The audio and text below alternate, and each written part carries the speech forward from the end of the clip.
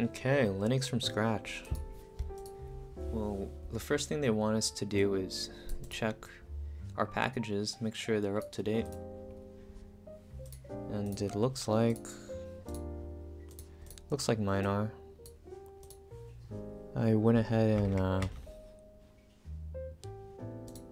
no, this one. So I went ahead and compiled the script that they gave me. And everything looks fine. So we'll just move on ahead. Building LFS in stages. LFS is designed to be built in one session. That is, the instructions assume that the system will not be shut down during the process. That does not mean the system has to be done in one sitting. The issue is that certain procedures have to be reaccomplished after a reboot and if resuming LFS at different points. These chapters are accomplished on the host system. When restarting, be careful of the following. Procedures done as the root after section 2.4 need to have LFS environment variables set for the root user. The mount ifs LFS partition must be mounted. These two chapters must be done as user LFS and a pseudo LFS needs to be done, blah blah blah. Okay, 1, 2, 4. We gotta watch out for doing root stuff. Creating a new partition. Like most of their operating systems, LFS is usually installed on a dedicated partition. The recommended approach to build an LFS system is to use the available empty partition, or if you have enough unpartitioned space, to create one. A minimal system requires a partition of around 10 gigabytes. That is enough to store all the source tarballs and packages. So we want a minimal system, we want at least 10. However, if the LFS system is intended to be in the primary Linux system, Linux file system is intended to be in the primary Linux system, which is my system. Additional software will probably be installed, which will require additional space. A 30 gigabyte partition is a reasonable size to provide for growth. So we want 30 if we're doing it on the primary Linux system. Oops. Although this is technically the primary Linux system, I'm making this so I can ship it out like a distribution, so I guess we don't need 30. I'll do 30 just in case. The LFS system itself will not take up this much room. A larger proportion of this requirement is to provide sufficient free temporary storage as well as for adding additional compatibilities after LFS is complete. Additionally, compiling packages can require a lot of disk space, which will be reclaimed after the package is installed. Because there is not always enough random access memory available for computation processes, it is a good idea to use a small disk partition as a swap space. This is used by the kernel to store seldom used data and leave more memory available for active processes. The swap partition for an LFS system can be the same as the one used by the host system. I could use my swap partition, in which case it is not necessary to create one. I think I'll do this. Start a disk partitioning program. I'll use fdisk because I'm used to it. With the command line option, naming the hard disk on which the partition will be created. Create a Linux native partition and a swap partition. If needed, please refer to cfdisk or fdisks. I don't need to create a swap partition. I'm running Arch Linux, by the way. I already have a swap partition. Remember the designation of the new partition. Remember the designation of the new partition. This book will refer to this as the LFS partition. Remember the designation of the new partition. Also remember the designation of the swap partition. These names will be needed later. Okay. Sudo.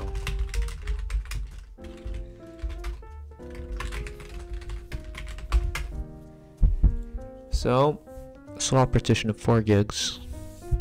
Main partition 465.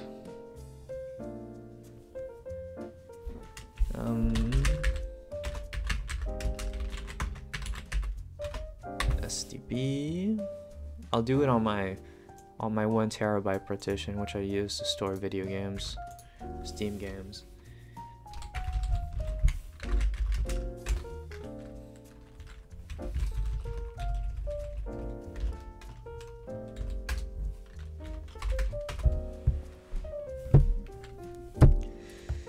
So create a new Linux file partition. Linux system, a release 30, and a swap. Note, for experienced users, other partitioning schemes are possible. The new LFS can be on a software RAID array or an LVM logical volume.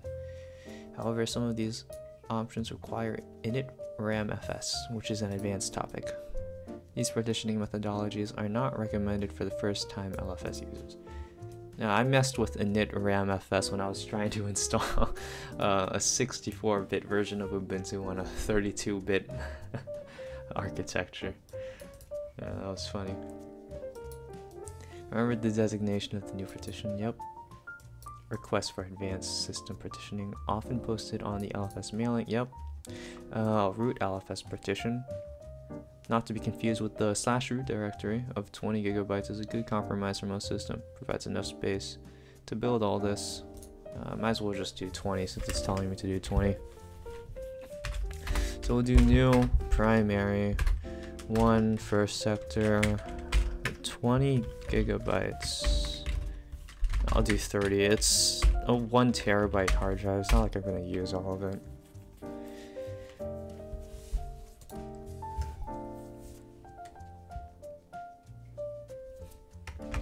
Right.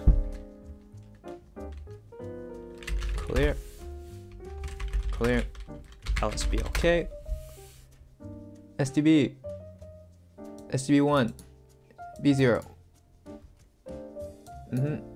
This is my SDB, by the way. Oh no, that's my home. SDB. This is my SDB, by the way. So now it's split up into 2. Should be. Says right here it is. Just like how my SDA is split up into 3 partitions. This is boot. The system partition, SDA2. Home partition, SDA3.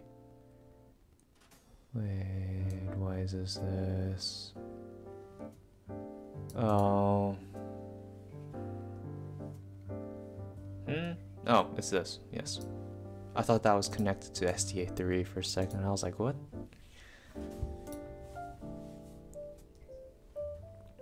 Okay, can use my own swap partition.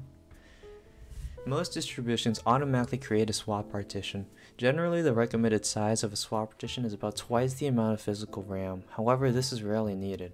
If disk space is limited, hold the swap partition to 2 gigabytes and monitor the amount of disk swapping. If you want to use the hibernation feature, suspend to disk, of Linux, it writes out the contents of RAM to the swap partition before turning off the machine. In this case, the size of the swap partition should be at least as large as the system's installed RAM. So basically, the hibernation feature of Linux is different from sleep, where sleep stores stuff in RAM. The hibernation will store stuff on the disk, suspend to disk, as it says, and it uses the swap partition. And basically, the swap partition is just a partition on your hard disk or SSD or whatever, and it'll act as RAM, but it's not RAM. Swapping is never good. See, I didn't know this. I did hibernation before. It's not good practice. I'm not sure. There must be some good use for it, but it's better not to use it. For mechanical hard drives, you can generally tell if a system is swapping by just listening to the disk activity and observing how the system reacts to commands. This is like clicking on your hard disk. For an SSD driver, you will not be able to hear swapping because it's not a hard disk. It's electromagnetic. I mean, it uses magnets, whatever. SSD stuff. Swapping, but you can't tell how much swapping space is used by the top or free programs. Use the SSD drive for a swap partition. The use of SSD drives for a swap partition should be avoided if possible.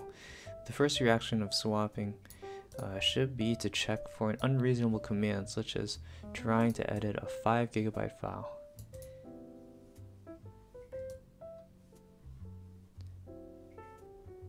If swapping becomes a normal occurrence, the best solution is to purchase more RAM for your system. That's a good solution. Grub BIOS partition. Ooh, we need a BIOS partition. That's cool. If the boot disk has been partitioned with a GUID partition table, then a small, typically 1 MB partition must be created if it does not already exist. This partition is not formatted but must be available for Grub to use during installation of the bootloader. This partition is normally will be normally labeled as the BIOS boot. EFO2. So I need to create a Grub partition.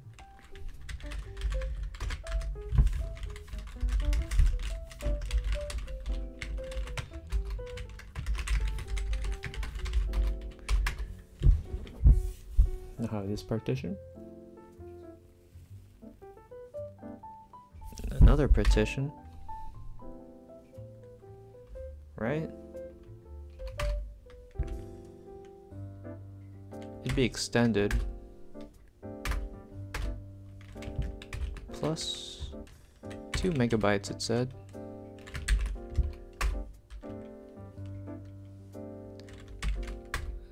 Type EF2, right? EFO2. EF.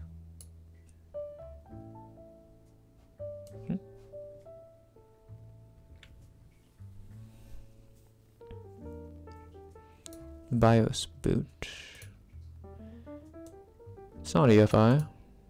Wait, it is, right? Let's look for BIOS boot anyways.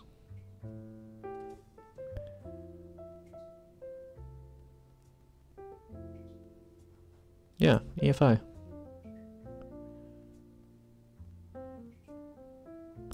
If using fdisk or have a code of EFO2 and using this labeled BIOS boot, just to make sure that I'm not blind.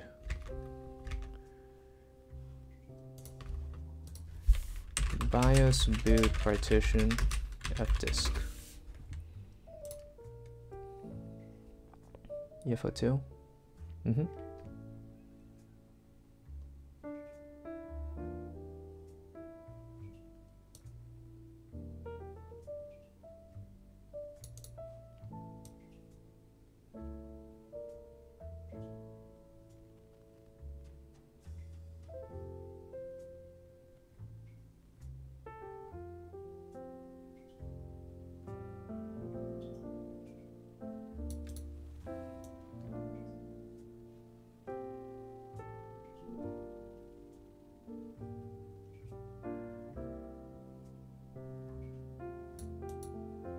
Huh.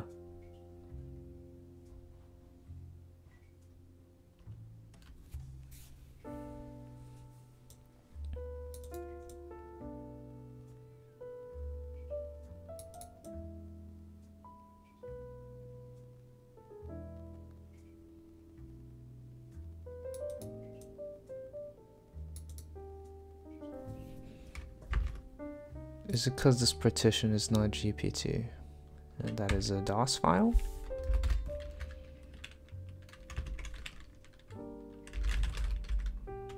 Oops.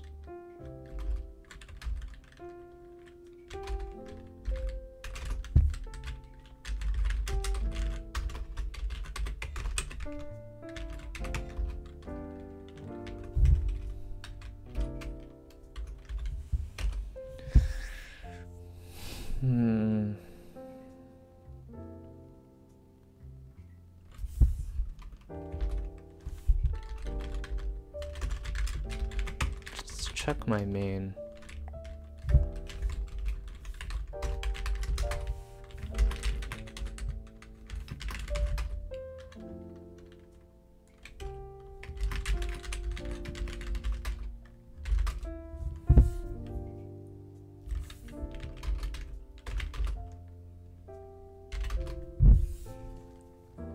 EFI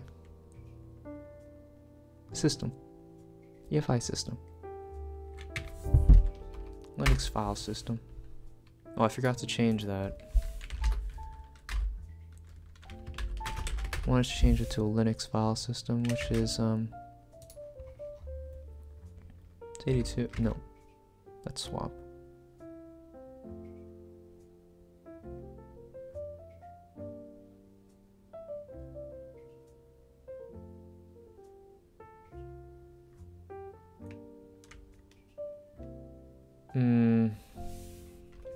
Maybe it's because I'm running DOS.